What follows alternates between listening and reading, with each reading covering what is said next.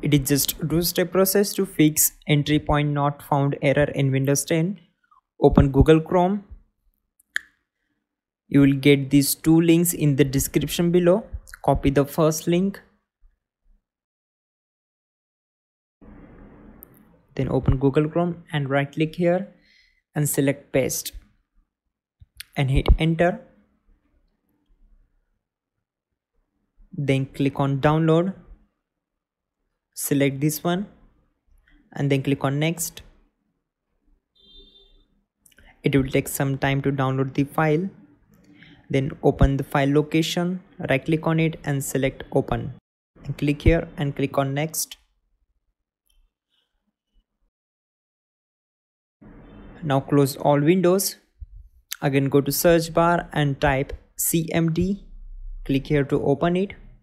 Then type sfc/scan now and hit enter. It will take some time to complete its process. Then close it. Go to Google Chrome. Now copy the second link.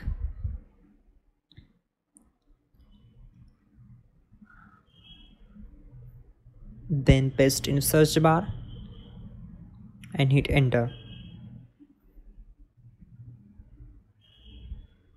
Now click here and click on download. It will take some time to download the setup file. Then open file location. Okay, right click on it and click on open. Click on run anyway. Then select S. Now wait for some time.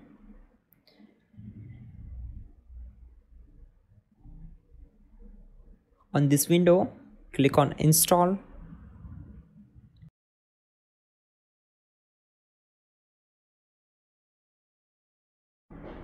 That's it guys. Your problem will be solved. You're good to go.